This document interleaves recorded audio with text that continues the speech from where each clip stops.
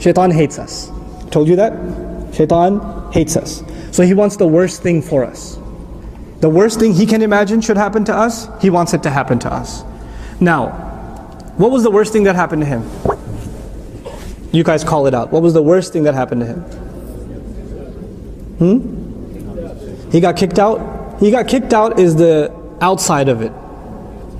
What did he feel inside? Humiliated. Shaitan felt humiliated. And humiliation is one of the biggest pains creation that has dignity. If you have, animals don't have dignity. Animals don't have dignity. Human beings have dignity. Apparently Shaitan had pride himself too. He had a sense of respect for himself. And he was embarrassed. He was humiliated. He wants to take revenge against humanity. What would be the ultimate revenge against humanity? If somehow he can get human beings to be humiliated. If he can do that, he's accomplished something. Adam alayhi salam is in Jannah. You could argue, how did Iblis get to Jannah? Iblis was just kicked out. But Allah has given him the means to make waswasa, so his waswasa can be heard from far away. His waswasa can be heard from far away. Now it's not that hard for us to understand with the advent of cell phone technology. Right? And this is just worldly means. But Allah Azza wa Jal speaks. And Allah's word is heard by the angels, and the angel delivers it to Rasulullah sallallahu alaihi wasallam. You know, our salawat, when we send salawat, a hadith mentions our salawat are heard by Rasulullah sallallahu alaihi wasallam. How? We're not in Medina. We're not in, we're not right by the Prophet sallallahu alaihi wasallam. How is he hearing them? This is Allah makes. If He wants you to hear something, you'll hear it. Shaitan doesn't have to be inside Jannah to be heard. And Shaitan is mamnu' from, He gave him access at that time. Don't worry, when we go into Jannah, by Allah's mercy, when we go into Jannah, he's no longer got access. This was limited time. This was part of the test. So anyhow, فَوَسْوَسَ لَهُمَ الشَّيْطَانِ Shaitan whispered to them over and over and over and over and over and over and over again. Was-wasa, was-wasa, was. You see the two syllables together? In Arabic, when you whisper something, it's called hamasa. When you whisper over and over again and you don't stop, it's called waswasa. And when two people are whispering, and you're, by the way, the word whisper has a whis in it too, doesn't it? Waswasa, whisper. I have a teacher that does that. But anyway, when you hear two people whispering to each other, what's the two syllables you hear all the time? That's what I do with my kids when I want to tease them. I say, Walid, come here, let me tell you a secret.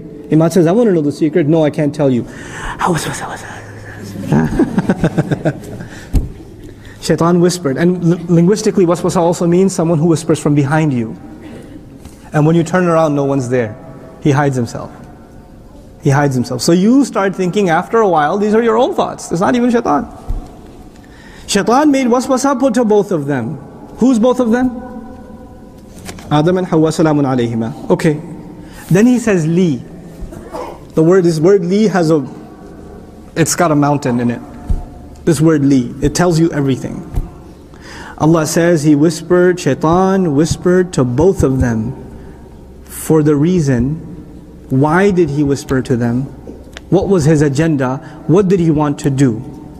Now you could say because he wanted them to disobey Allah, because he wanted them out of Jannah, because he wanted them to disbelieve, because he wanted them to go to hellfire. Because. Allah says, let me tell you what his ultimate agenda was. لِيُبْدِيَ لَهُمَا مَا وُرِيَ عَنْهُمَا مِنْ سَوْآتِهِمَا So he could expose to each other that which was covered of their private parts. Shaitan's ultimate agenda was to get clothes removed from our parents. That's what he wanted. Now you have to think. I was thinking maybe Allah is going to say, Shaitan wanted them to eat from the tree. Right? Because Allah says, don't go near this tree. Shaitan wanted them to eat from the tree. Allah says, no, that's not his real agenda. Somehow Shaitan had knowledge. This is min al-ghayb for us. But Shaitan knew that one of the consequences of disobeying Allah is humiliation. And the humiliation in Jannah will be, the first humiliation is the gift of Jannah. One of the first gifts of Jannah is clothes of Jannah. And if you get disqualified from Jannah, what are you no longer qualified for? the clothes of Jannah. If you disobey Allah, the clothes will be removed, and your ugliness will be exposed, and your shame will be exposed, and that will be the ultimate humiliation for the human being. What better revenge than to make human beings humiliate themselves by disobeying Allah, and his ultimate goal is for the clothes to be removed. The story of Adam alayhi salam teaches us that Shaitan's ultimate agenda is to humiliate us by having humanity remove its clothes. When dresses get shorter and shorter, when images get filthier and filthier, when they say it's no harm showing a little skin, when the filth industry becomes trillions of dollars, then Shaitan sits back and says, I'm accomplishing my goal.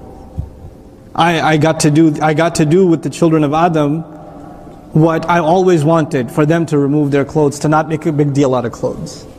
You have to understand, the clothing that Adam and Hawa salamun alayhima were wearing were clothes of Jannah. So the first clothes are actually a gift from Allah. Allah did not create us with clothes. Allah did not create us with clothes. Allah says, Inni khaliqun basharan. You know what bashar comes from? Bashar comes from bishr. Bishr means skin. Allah created a creature which was just skin.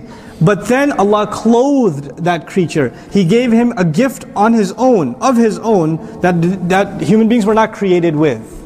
So clothing itself was a divine gift. And Shaitan wanted those clothes to be removed. Now, word by word, liyubdiya, so he could expose.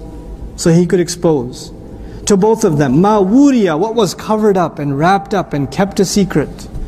Anhuma, min sawatihima. The word sawat just baffles me. Because Allah could have said, min jismayhima, min a'da'ihima, from their body parts. He could have said from their bodies, min badanayhima. He says min sawatihima. Sawa is actually used in Arabic for something ugly, something evil.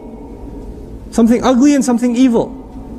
Human beings being exposed without clothes in public is something ugly and something evil inherently. It is something indecent inherently. Sawa is also used for a corpse. In the same surah, sawata akhihi. When Habil and Qabil's story happens, you know the story of Habil and Qabil? Qabil killed his brother Habil, and he doesn't know how to bury the corpse of his brother. Kayfa yuwari sawata akhihi. Same word again. The corpse of his brother. And a corpse is not something you want to look at. It's something inherently ugly. In the fitrah of the human being, in the nature of the human being, it is not tempting to look at nudity. In our nature. But when our nature gets corrupt, Allah created us with a beautiful nature. But when that nature gets corrupt, then you want to look at nudity. And if you have that temptation overwhelming you, that means something has been corrupted in your nature. Something has been removed. Because inherently, nudity is called ugliness in the Quran. Nudity itself is called ugliness. Sawatihima. That's what it's called.